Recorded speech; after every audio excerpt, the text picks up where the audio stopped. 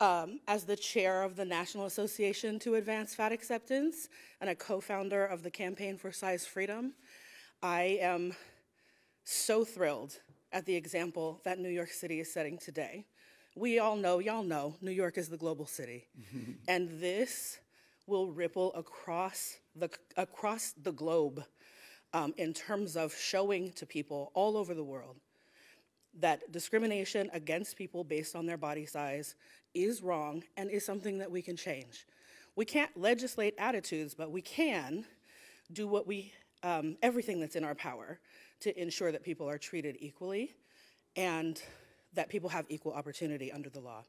So thank you everyone who worked on this bill and everyone who supports this work across the country and all over the world.